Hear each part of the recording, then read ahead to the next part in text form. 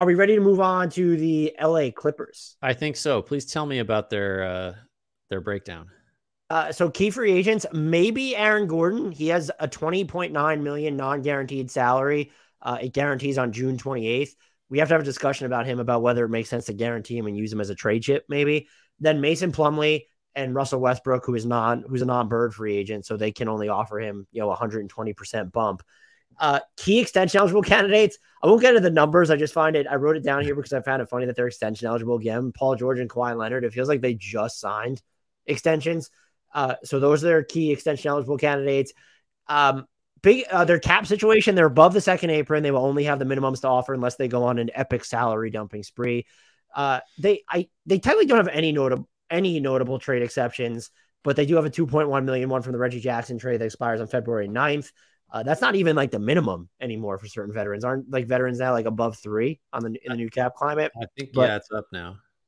biggest needs, I have point guard / ball handler. They could use another big, someone who spaces the floor at the 5, even if they're going to play big or skew smaller.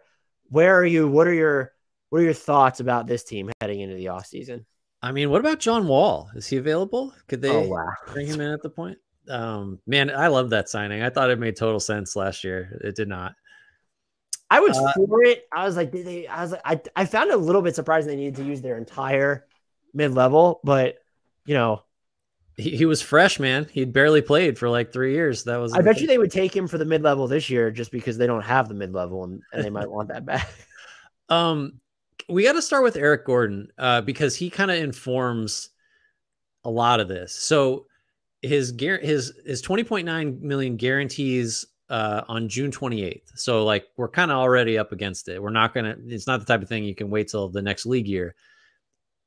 Are you thinking you guarantee that and use him as a trade chip to bring back someone that you could get up? I don't have the numbers in front of me, but someone make up to 24, 25. Is that roughly what you could expect with that? I that's what I would do. I don't know if they're going to do that because, we talk about Steve Ballmer being willing to pay anything, but whether you're keeping Eric Gordon or turning him into someone who makes as much or a little bit more money, your luxury tax bill is going to be, like through the roof. I think right now if they bring back Eric Gordon and don't add anybody, they're looking at like a tax bill that's going to be like tax and salary that's going to be like in the $500 million range. I think like it's pretty absurd. Oh, there's the cap hole for Mason Plumlee in there. So it won't be that egregious, but we're talking about a team that's going to run you, maybe in the $400 million range after factoring in the necessary taxes and the player salary. But if you don't do that, if you let the guarantee date lapse or whatever, I just don't know how they build or they add to this roster. I guess you could trade. I mean, he's not your only salary, but like, so I asked because I'm inclined. I would guarantee it, and then I would view him as a trade chip, and then use him. I mean, like maybe he can help you too. Still, maybe so. If he were a little more of a point guard, you might really have your solution. But he just not since his early Clippers days was there any real hope that was the case. I'm trying to think of so if you're retaining Eric Gordon, this is a lot of time to talk about Eric Gordon, but he is like low key kind of important. If you're retaining him as an expiring, $20.9 million salary, where are the teams? So you want to trade him to a team that just wants to cut money or has a bad contract that they're happy to give back that has a couple years on it.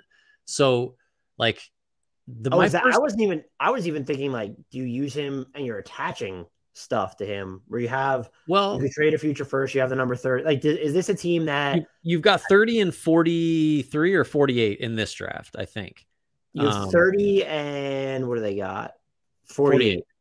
So let's just say John Collins. Not that that's what they need necessarily, but like if the principals involved are Eric Gordon and John Collins, the Clippers have to give up what to sweeten that, because you are getting Atlanta below the tax, which they care about.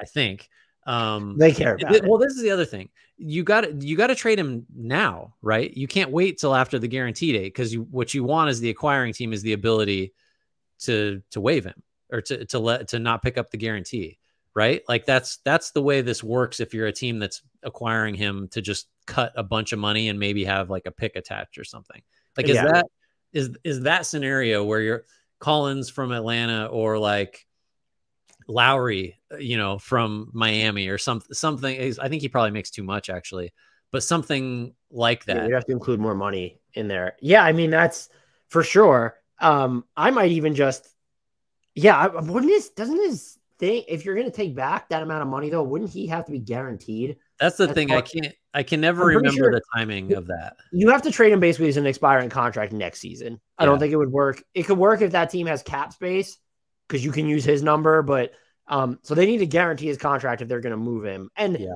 But John Collins is the perfect example in theory because it's not just about, okay, you trim some salary in the short term, but you're also trimming a bunch of long-term salary because, and look, maybe Eric Gordon takes a buyout that saves you some money off the top of that, although I don't know why you want such a big dead cap number on your books.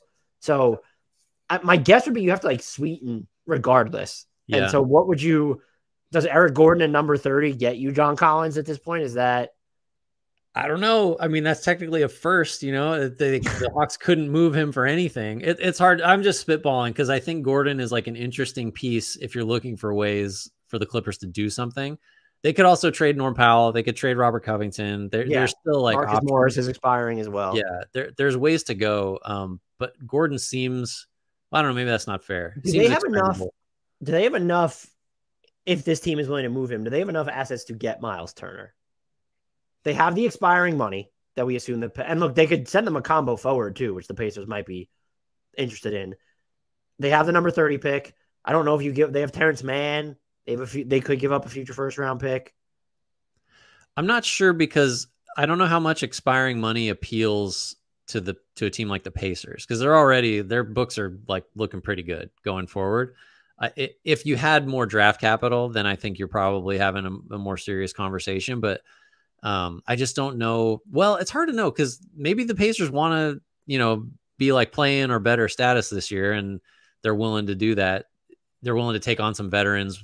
The expiring is like a nice bonus factor. I don't know. What about Chris Paul? Like, there's all this stuff. Like, could they, like, Powell and Morris and Covington, or Powell and Covington? Like, is that like too pie in the sky? I mean, I think that's a possibility too. Yeah. Yeah, I guess that would make sense for them. You want them to have a point guard. I think it's obviously makes a lot more sense if he was waived and you were picking him up at the minimum. But sure. Yeah.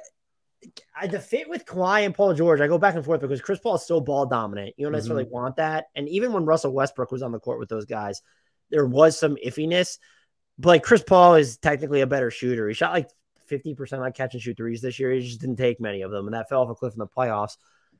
I'm also of the mind at this point, it's, well, can you count on both Kawhi and Paul George being available enough that you have to worry about the awkwardness of that fit? And the answer is no. No, you cannot. If you don't have to give up any draft equity, I consider it, especially for Phoenix as a team, and we'll get to them. Like, they clearly want to just break up Chris Paul and or DeAndre Ayton into multiple contracts. So yeah, I didn't think about them as a trade candidate for CP3, but that actually, if you're looking for someone to take on his full salary, I could see it. That's not a bad idea. You mentioned Westbrook, like, so they don't have bird rights, so basically they can offer him. I've seen different numbers, but 3.8 is the highest I've seen, which is not going to cut it probably compared to what he might get from who knows where else. That's just like so low. Should they want him back at 3.8? Because I think they should. Yeah. Oh, absolutely. What are the odds they get him back? I don't know, because if he re-signs with them, I know he wanted to be in LA still after leaving the Lakers, but you would have to think it would be a Batum Jackson situation where there was the wink agreement of, we're going to just re-sign you to a bigger deal with early bird rights next year. And that would give me like a little bit of pause if I'm a Clippers fan, at least. But he was good for them. And just like, he gave them some rim pressure. The turnovers remained out of control. Sometimes he was hitting his threes. He played really well defensively in the playoffs, but I would like to say that not every game is going to be against Kevin Durant, to where he has that sort of revenge juice flowing. But you should have, for what you can pay him, you should absolutely want him back, just for the innings that he can eat up for you when Kawhi and or Paul George are out of the lineup. I filed today a piece on landing spots that top free agents should avoid. And for Westbrook, it's everywhere but the Clippers, just because like that, like, he's been on 5 teams in 5 years. and everyone has soured on him more or less. And this is the only place you've been in a half a decade where they're like, we are into the Russell Westbrook experience. Let's have more of this. Like, and you're in LA. He should, Right. I mean, you don't want to count the guy's money, but he's made plenty of it. I think like it makes sense for him because he's going to have a role.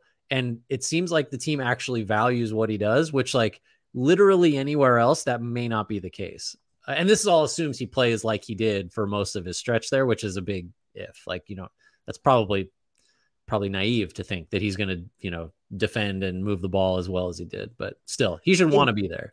Is there, I don't want to spend too much time on this, but before we get into minimum targets, is there any chance whatsoever that the Clippers go in the complete opposite direction that everyone's thinking, and maybe there's some selling magic going on here? The answer is no, right? I don't think so. Don't they have a new arena to open? Yeah, I think that's in 2024. It's you want Kawhi and you want the team to be good at least for that. And so anyone who's like fantasizing about Paul George and Kawhi trades, I can't even fathom what I would give up for Kawhi Leonard at this point. It could be so hard to evaluate.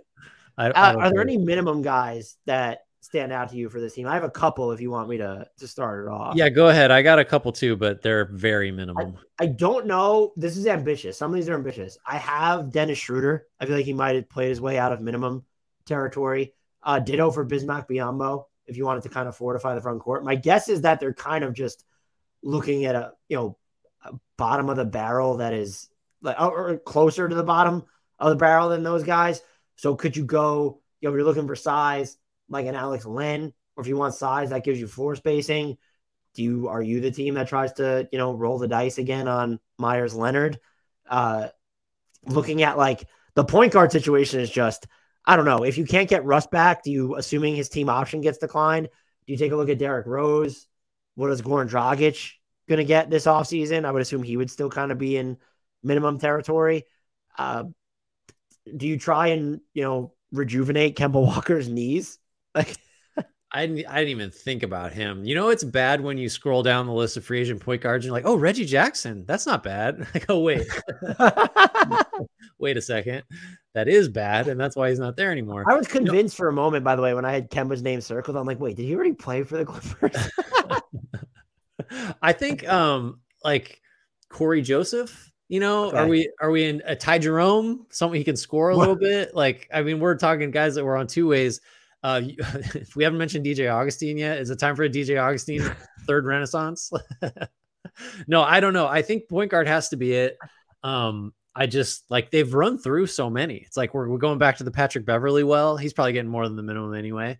Javon Carter, if he declines his player option, he's getting more than the minimum. For sure, getting more than the minimum. Yeah, Dennis Jr. might be getting more than the minimum too. That's not something they can afford anymore either after the season he just had. I agree. Yeah, I mean, I don't know where you go. Raul Neto, like that's a third stringer that you're going to play it as a starter, or I guess behind Russ. I don't know if we're assuming Russ is back. I guess that's probably more palatable. But yeah, Derrick Rose is interesting. Like you said, but it's we're scraping the barrel here. We started out with the two like most capped out, taxed out teams that just can't sign anybody. I would say I think there's probably a greater than 60% chance that they end up trading a first round pick attached to some salary to make an immediate upgrade. Yeah, before the season starts. I think. Well, can they do anything immediate? I'm gonna put you on the spot, like that can get them back their mini mid level? Or are they just way too far gone for that? Like not even close, right? So let's assume that part of that then would involve they'll get rid of Eric Gordon. I'm on the wrong team. I'm like, oh wait, they could get there. I guess Gordon's is not. So I have them at 183 million without Gordon. Is without Gordon. Plumlee. Yeah. Without Gordon, no Plumlee. And so you're already over. So yeah, you could dump to open up you could dump, but that's a lot. To lose Mason Plumlee, Eric Gordon, and then player X, who is the mini mid level getting you? Is that all to keep Russ right at that point? Because you're talking, it's got to be Batum or Covington. You wouldn't do it for Zubats. I'm sure you do it for Marcus Morris, but I don't know like what the. But that's just a lot of. Is your mini mid level worth Morris, Plumlee, Gordon? Like not even close. Yeah. No. Yeah. So I don't think they would do that.